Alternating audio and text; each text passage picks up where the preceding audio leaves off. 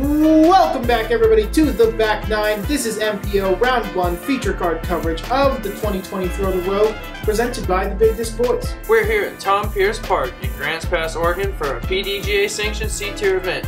Today's coverage is brought to you by our sponsor, Above Ground Level Discs. Make sure to check them out if you're looking to take your game to the next level.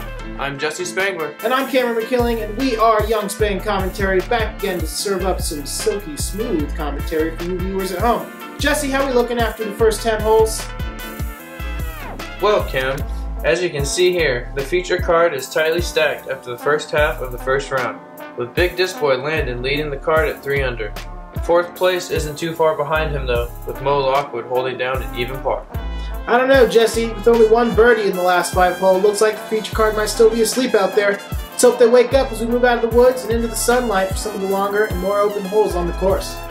Speaking of which, hole 10, 310-foot par 3.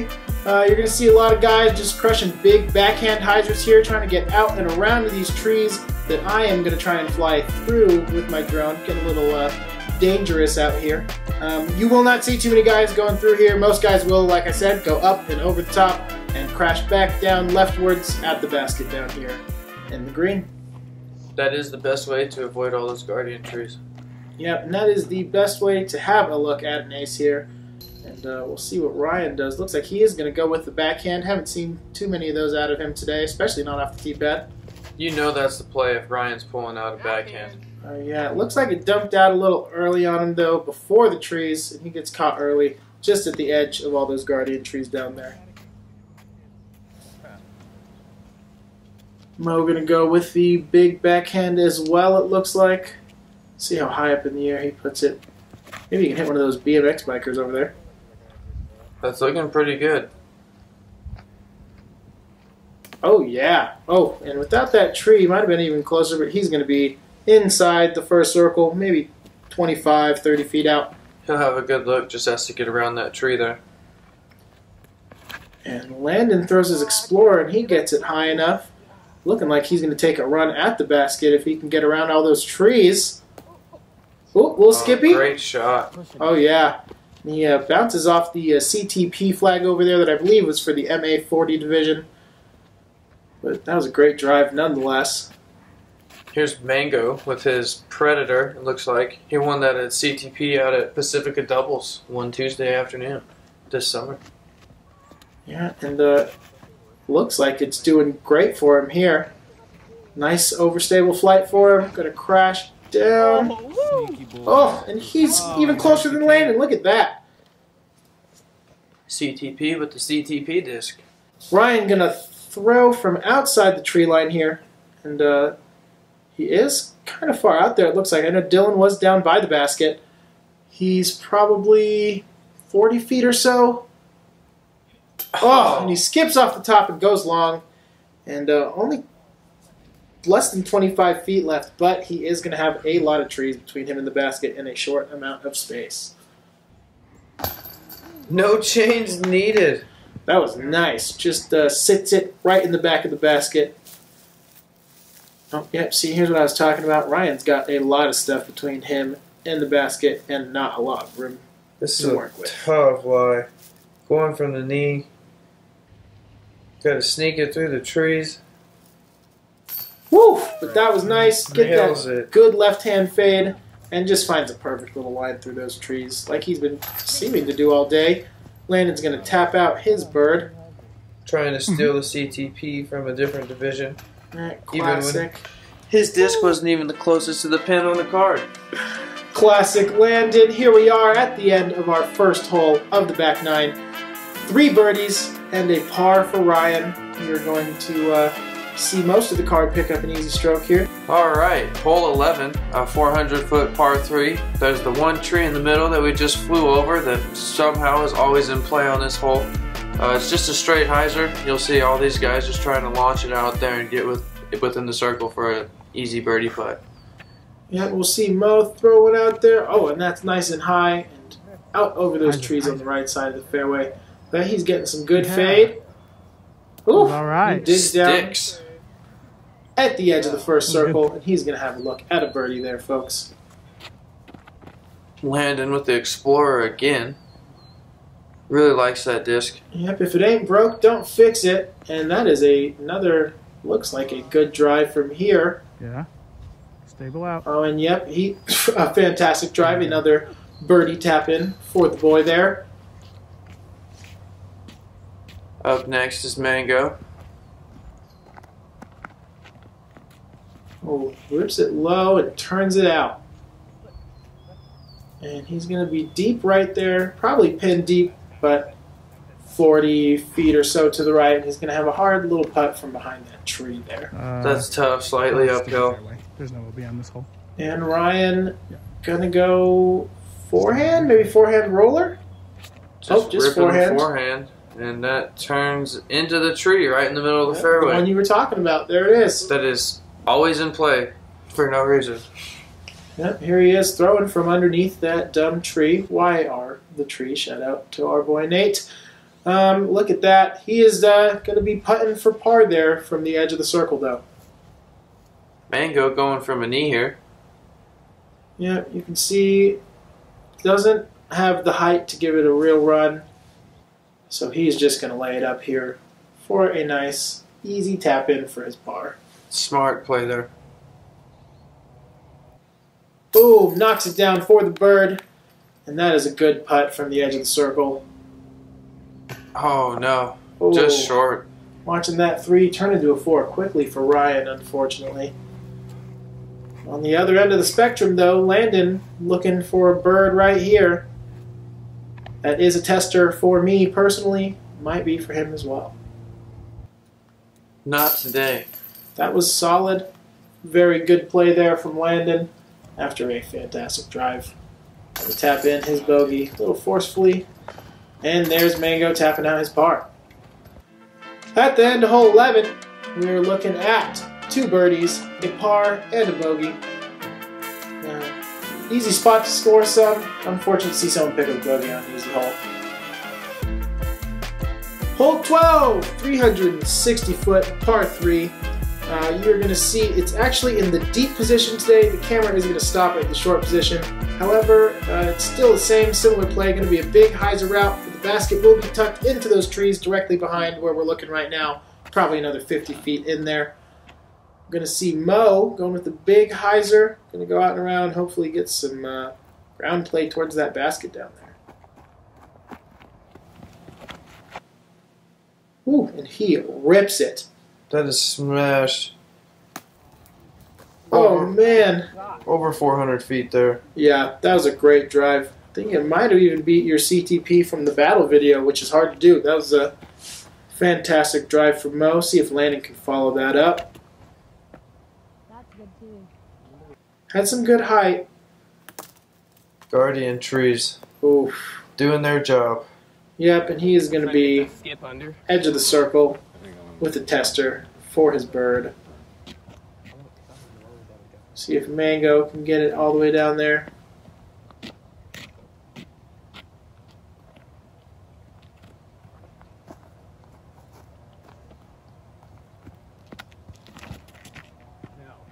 Looks like he's turned over another shot. And he's going to be well off to the right, easily 150 feet from the basket. Lots of turnovers from Mango today. Mm-hmm. Mango turnovers. Not the tasty kind that you're looking for. No. I don't know how Mango turnover would taste, to be honest. And there's a forehand roller from Ryan. Another place where you don't see too many of those, and he's going to be just outside the circle, but with a lot of trees left in the way. Quick flick from Mango, right up next to the basket. Oh, and that was a good upshot after a bad drive, so he is going to be tapping in his par here for the scramble. Mortensen looking for a bird. Probably going to hyzer around that tree there. Only one thing in between him and the basket. And hyzer's into the tree instead, leaving 15 feet or so for his putt for par. Could possibly have been aiming for the tree again. He was doing that earlier. Mm-hmm. You can see the basket tucked in right behind the tree, is in the very middle of the frame. And he hits the trees framing the basket and only makes it about 20 feet there. Going to have another 20 feet left here for his par putt.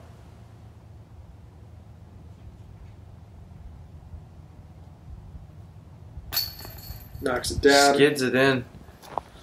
That's close. Landen for 3. Nails it. There we go. Mo for 2 after a absolute crush of a drive. Birdie. Great birdie there, Mo. 3 for 3 to start the back 9. Off to a hot start. Looks like someone heard our message about waking up. And there's Mango with his par. And we're taking a look here at the scores from hole 12. We've got a solo bird for Mo Lockwood and 3 pars for the rest of the party. And we're moving on to hole 13.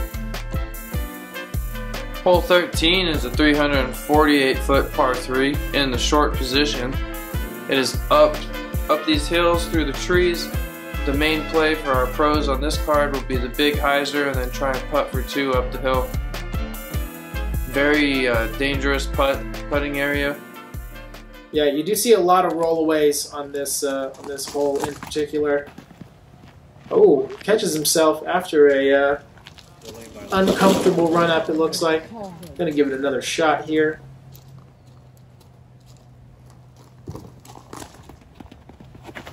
Oh, and that is much better. And he's gonna like that. He might get all the way around those trees. Oh, yep. He's gonna have a look for 2. Yep, there he is on the backside of the basket with that pro play we were talking about here. Sure, Landen's going to try and follow suit.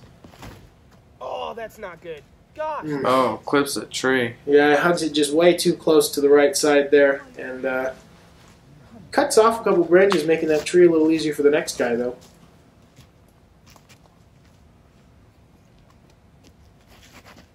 Let's see if Mango can put it on the hillside down there.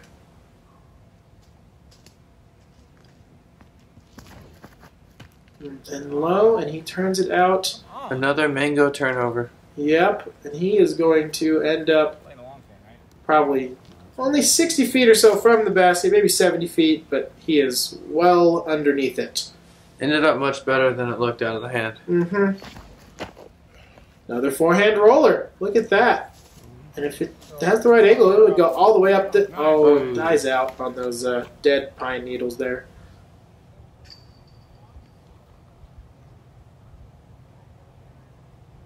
Another anvil flick from Landen. Oh, that's going... Oh, the tree. Saves Good it. up, buddy. Kept it up on the hillside. That could have skipped way down. Yeah. He'll probably only be 10 feet from the basket right there. Ooh, and a nice upshot from Mango. Sits down on top of that little plateau. Yeah, look at that. Manages to avoid bouncing off those rocks, thankfully. Wow. Ooh, and that tree is going to save Ryan from coasting all the way down the hill.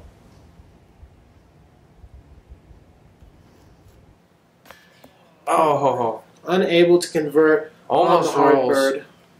Yeah, luckily that top side of the disc fell pretty quick, so he's going to be up there on the plateau. You can see me trying to not fall off the ledge, using that tree as some extra support there, while Ryan taps out for his par. Followed by Linda. 3 for Mo. And we'll see Mango cleaning up the par party here for the feature card. There we go. After hole 13, we are seeing a par party for the group. Not what you want, but not a bad play there for hole 3. That is an easy spot to pick up a few extra strokes if you mess up that putt. Hole 14 is a 345-foot par 3. You can see me down there trying to pilot the drone.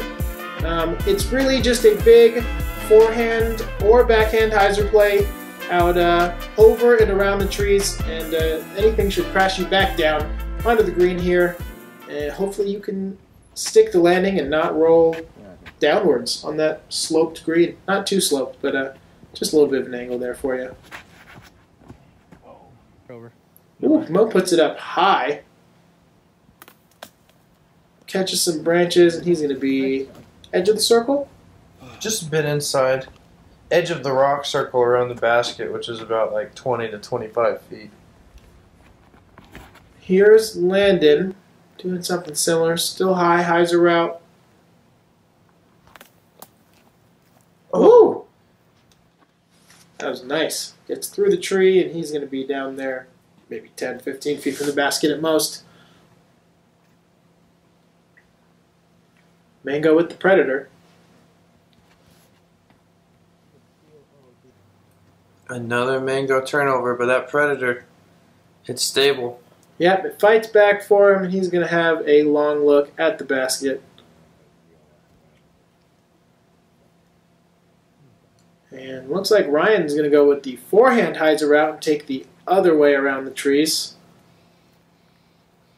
And oh, rolls a little far, probably just at the edge of the circle there.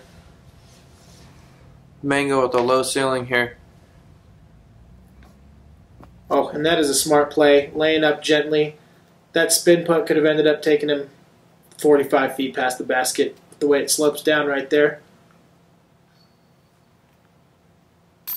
Oh man, Ryan cashes in a nice bird there. Great putt. Looks like we're going to see it a second time on this round's cash cam. Ryan lining up out there, just probably 30, 35 feet at the very most. And he is just going to put it there on the weak side of the basket for a left-handed player. But sits in there nice and easy for him. Mo's going to take home a bird as well from a little bit closer. A third bird for Mortensen. That is 3 out of 4. And Mango is going to tap in his solo par here. Oh, you're okay. But smart play, given where he was positioned for his birdie look. After hole 14, we've got 3 birdies and a single par. Mango's going to move to the, or stay at the bottom of the lineup here. On to hole 15, a short 240-foot par 3. You either throw a backhand putter up the middle or flick approach disc around the outside. Must birdie hole for our pros on this card. Yeah, definitely a must birdie hole. Similar to hole 1, this is one that almost anybody should be looking at a birdie. See how close Mo can get here. You don't need to touch it. Oh! He gives it a good little ace run. You can see he's disappointed that he is not in the basket. That was very close. Yeah, that was a great throw. That's so left. God, Oof. A little beefy for Landen. I said thumber. This is going to be short. that was okay. And a little more to the right, too. That's true. It would have been better if it was closer to the basket and stuff. I mean, he's not wrong. Put it closer to the basket. That's always good advice. That's in. Oh, And looks like does just that. yeah, takes his own advice and parks it right there. See, Landen, it's that easy. Mango going with his trusty envy. The card behind me had John Youngbar on it and Nick Walter, who nailed the basket inches from an ace. Ooh. Yeah, you see a lot of ace runs here on hole 15. It is easy to get, but also hard to see. Mm-hmm. Yeah. It's just inside lots of players' range, and it's fun to see people give really fun runs at it. Also fun to watch Landen mess up easy birdie putts. He's going to be taking a 3 here, folks. Let's see if Mango can get a 2, though. Pick up a stroke on the kid here, who is well out in the lead from him.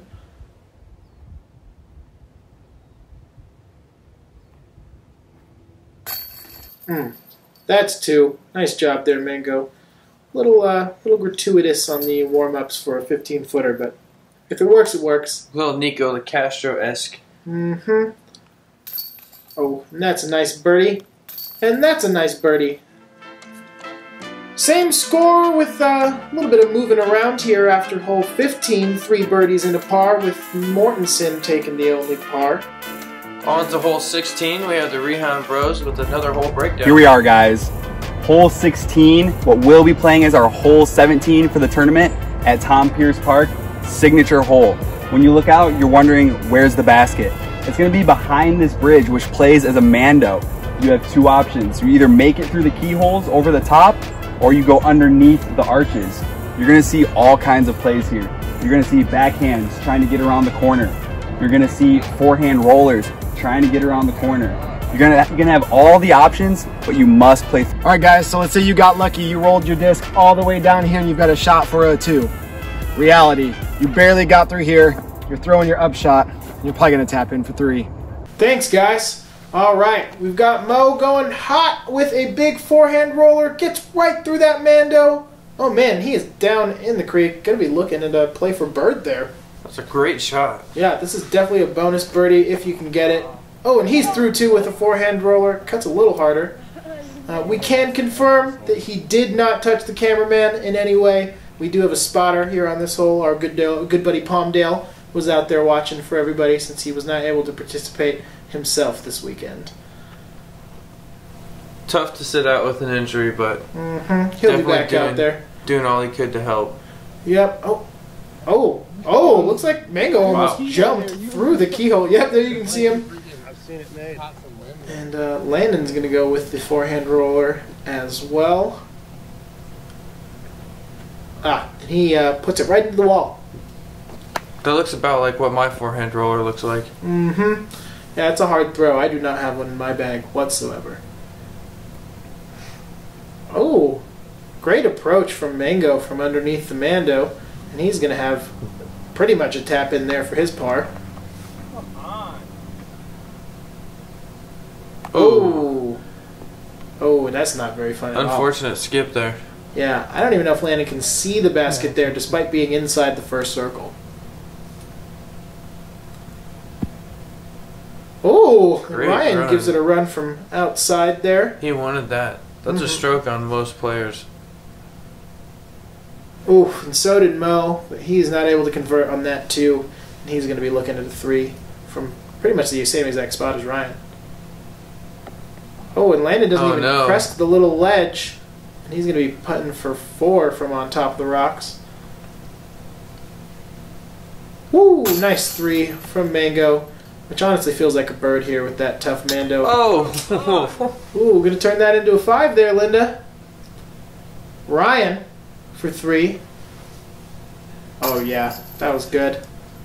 And here's Mo from, yep, see, almost the exact same spot. Could have even shared a marker. And there we go.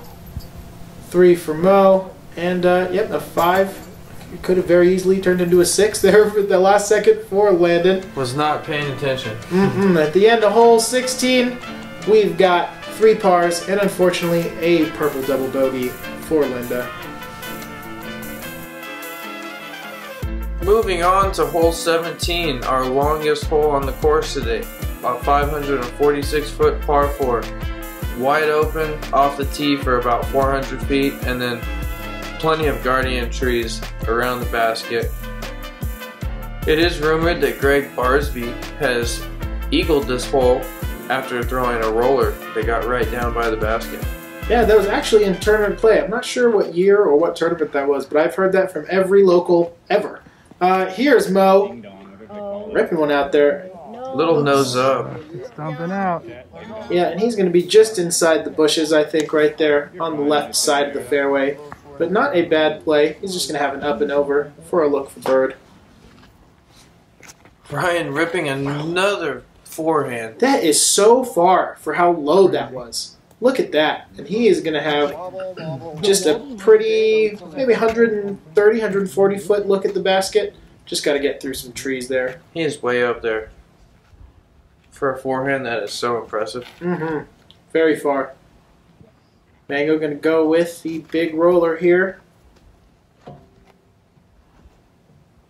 believe he's throwing a Champion Beast.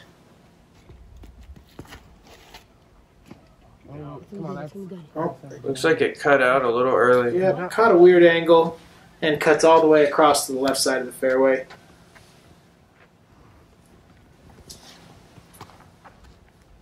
Landon calling his shot like Babe Ruth over here. I have seen Landon land within 30 feet of this basket. Actually, 2 days before this, in one of his practice rounds, he eagled it. None of us were there to film it, but his little brother Valen did confirm that he did do it. Did not do it there. No, not at all. Not even close. Well, he can still throw it in, but Yeah, you can definitely get a bird still. Not inside circle 1 with a tee shot. Oh. Oh, and that could have been really good, but he's going to be left with 50 feet or so there. Oh, Landen goes thumber, I think, over the top. Yeah, that's how that looks. Oh, and he sticks it inside the circle. And we did not get a throw cam on this, but this is Mo's disc trying to come up over the top. He gets it all the way down there, and he is parked for his birdie. That's a great shot, especially back in those bushes where he was at. He had absolutely no look at the basket from back there. He was able to get it all the way down to Park City. Ooh, just like Ryan. Skids it on up there. Looking at a very easy tap in for his bird.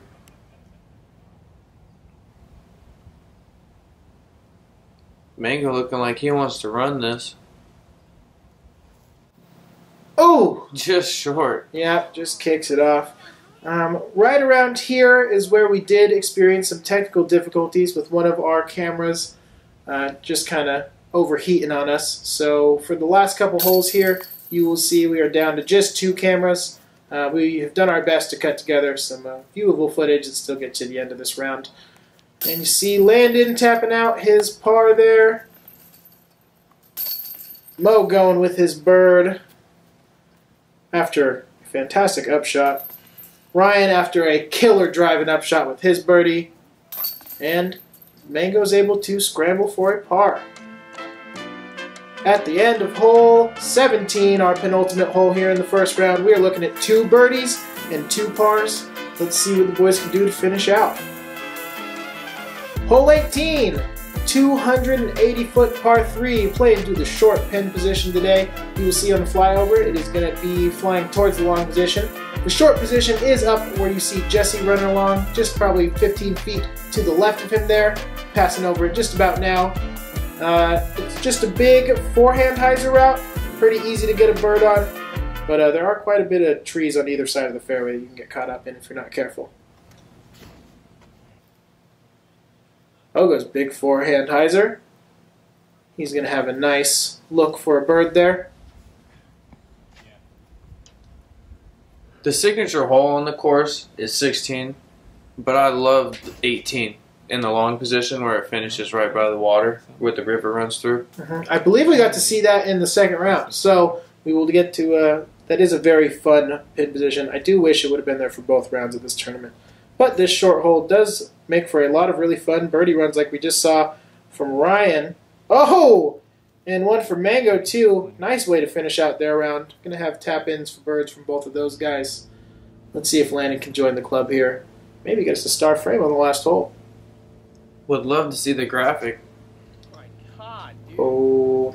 Landen does not look happy. Yeah. Hyzer's out way early. And he is probably 60 feet away. It is one of those putts, though, that's just inside of Landen's like weird little special range he's got. Oh, but, not on target. Way past the basket, too. He rushed that one. Rushed that one, too, but cans the 30-footer. Not bad. Manages to get a par still, despite flubbing that drive. So, not a terrible way to end his round. Gonna see a bird from Mo to finish 7 birdies through 9 holes here. Impressive. What an incredible back 9. Mango taking his bird there to tie him up with Landen. And Ryan's going to pull ahead of both of them by 1 stroke with that birdie right there. There you have it, folks. 3 birdies and a par. After the first round, Mo walks away king of the feature card with an impressive score of 7 under, followed by Ryan with a -5, and Big Disc Boys Linda and Mango both holding down a -4. Man, 7 birdies and 9 holes for Mo. That's quite a run. I'm sure he'll earn a nice spot on the leaderboard after that performance. Before we check in on the rest of the MPO scores, let's head down to Kerm on the course for a special post-round interview. Thanks so much, guys. Here with Landen after his first round finish. Landen, how did you think you did? Definitely left a bunch out there. Gonna come back and get all the ones I didn't get. Definitely did leave a lot out there. Tied and bumped out of the chase card. That's got to be disappointing. No, I'm coming back from 3rd card, getting the top 3. Pretty simple. We have some trash players out here. What are they, like 940 rated? Yeah, I'm like 980 rated, so I'm like so good. Can't argue with that math. Yeah, so like 9 plus 10 is 12. But yeah, just gonna come out there and get the dub. Strong words from Landen. We'll find out if he can follow through. Back to Top you guys. 4. Back to you guys. Thanks, Kerm. Those are some bold words from Landen. I think he may want to work on his interview skills before Sows.